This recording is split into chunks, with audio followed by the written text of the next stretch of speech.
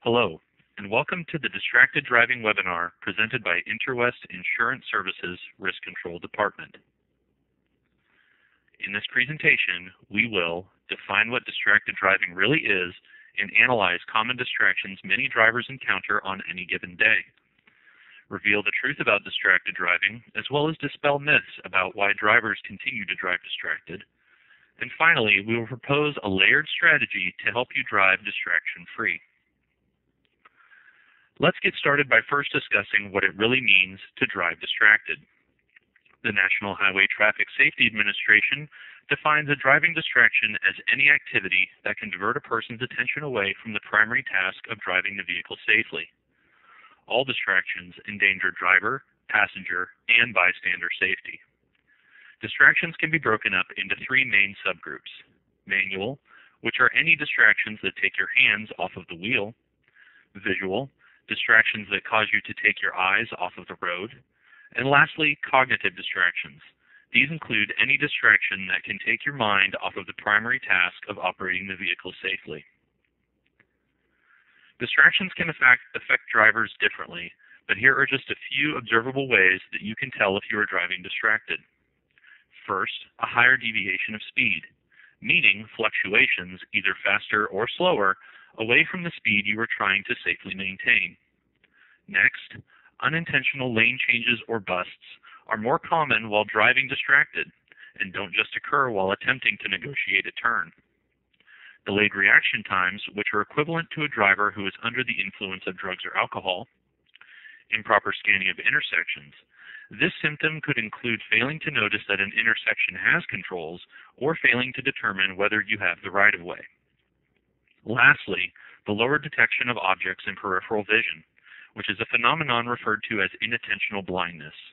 Inattentional blindness can occur when you are trying to focus on more tasks than your brain has the ability to handle. When this occurs, your brain will essentially ignore events unfolding in your vision, which may include a potentially serious hazard.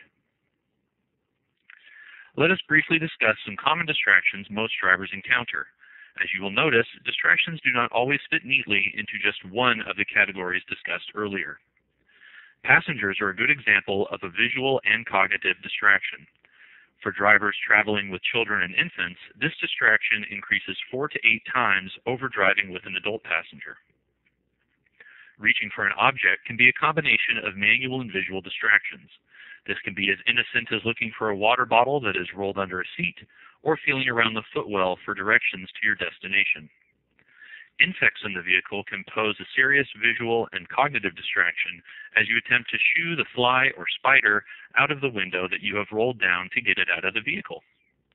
Eating and drinking pose an often overlooked manual distraction that can cross into visual as you attempt to keep crumbs and condiments off of your clothing, or try to locate that last French fry at the bottom of the bag. In-vehicle entertainment systems may have gone hands-free in recent years, but if your catalog of music is so wide that you have to shuffle through artists and albums manually, you're going to find yourself taking your hands off of the wheel and eyes off of the road. Navigation systems, which are often tied to a cell phone or other handheld device, present a number of visual and manual distractions, not to mention the cognitive stress caused if the guidance decides to change courses too quickly to give you time to change lanes or exit the highway safely. Vehicle diagnostics are an often overlooked item that can cause visual distraction if they are out of the ordinary, such as a TPMS or check engine warning light. They are oftentimes communicated with a symbol, like a swerving car or an oil can, that are not familiar to all drivers. External distractions are typically visual and include common sights like construction or road work, advertising signs, pedestrians, or even other vehicles. Lastly, cell phones, which present a combination of all three categories with calls, texting, social media, and other apps that we as a society can't seem to keep our attention away from. Let's look into some facts about distracted driving, starting with the hard statistics on how this hazard is affecting our roadways. The California Office of Traffic Safety estimates that 80% of total crashes are due to driver distraction. This number has increased since 2014 as fuel prices have dropped and the economy has improved. These two factors together mean that more people are on the road and driving more miles than earlier in the decade. Passengers and non-occupants account for almost 40% of deaths due to distracted driving, meaning that just about half of all victims of the epidemic were completely innocent. There is one distraction-related crash in the U.S. every 30 seconds on average. That's almost 3,000 every single day. For the next couple of slides, let's dig a little deeper into cell phone use and texting. In 2014, cell phone use was reported in 13% of fatal distraction-affected crashes, which was up from 9% in 2010. This is likely an underreported statistic because the drivers and passengers in the crash may have died or were unable to remember the events immediately prior to the crash, which is common in serious collisions. 4.3% of drivers are holding a device up to their ears at any given moment. That's almost 600,000 vehicles.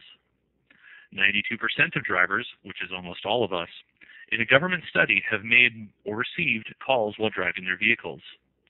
Furthermore, almost half of adults surveyed have been passengers in a vehicle driven by a driver having a conversation on their phone. It has sadly become just that commonplace. Now, on to texting. Almost 172 billion text messages are sent every month in this country alone. The average text takes 4.6 seconds to complete. If you're traveling at 55 miles per hour, in 4.6 seconds, you would cover just over the length of a football field, including end zones, without knowing what had just occurred around your vehicle. 97% of drivers, the overwhelming majority, feel that texting while driving is dangerous, but almost half admit to doing it anyways. We'll discuss why in just a moment. Lastly, you are 23 times more likely to crash your vehicle while texting than not. Those are not good odds by any measure. So, we just discovered that most people think just driving distracted is dangerous, and yet they choose to do it anyways. Why is that? The National Safety Council recently published a paper titled The Multitasking Lie. In this paper, a number of myths about drivers' perceptions about their own distracted driving habits were debunked. Here are some of those myths.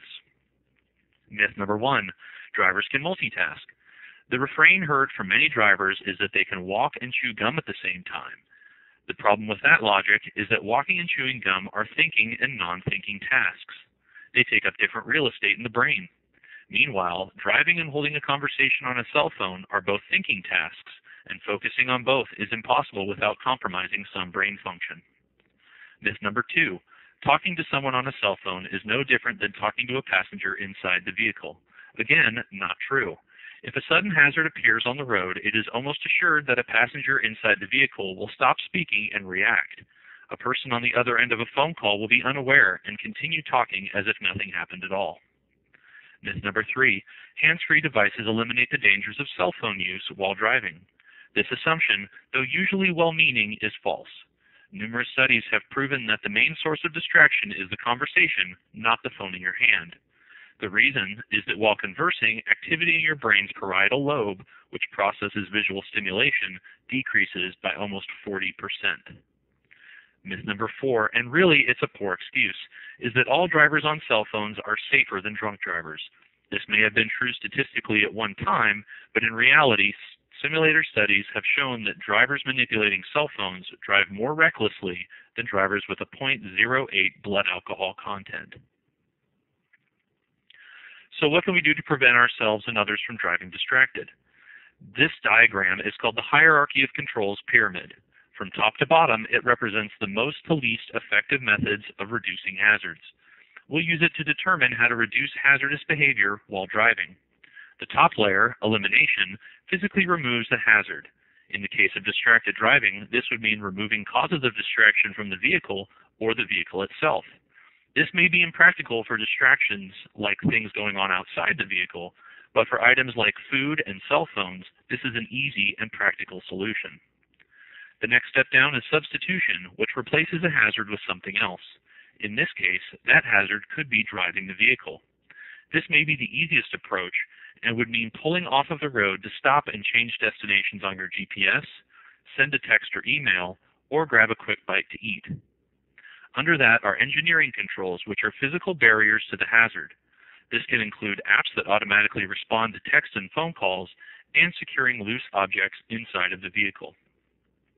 Next, we have administrative controls, which are those that change the way people work with the hazard.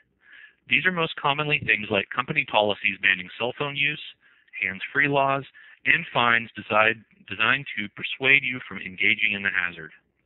Lastly, we have personal protective equipment.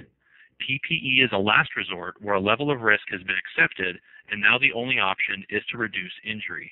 In this case, a seatbelt and airbags are all that we're left with. Thank you for viewing. I hope to have given you a few takeaways that you can use to improve your safety and the safety of others. For further safety and risk management resources, please visit us at iwins.com. Have a safe day.